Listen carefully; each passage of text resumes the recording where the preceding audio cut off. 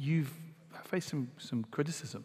Am I? For venturing into this world of fantasy, for being a black person in this world My of friend fantasy. Steve Toussaint says, it's really weird that these people will accept an elf and a dragon, but not a black elf or a...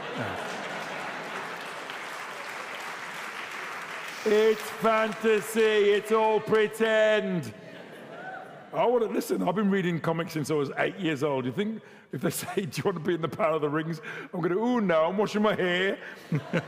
I had the ears on at the airport.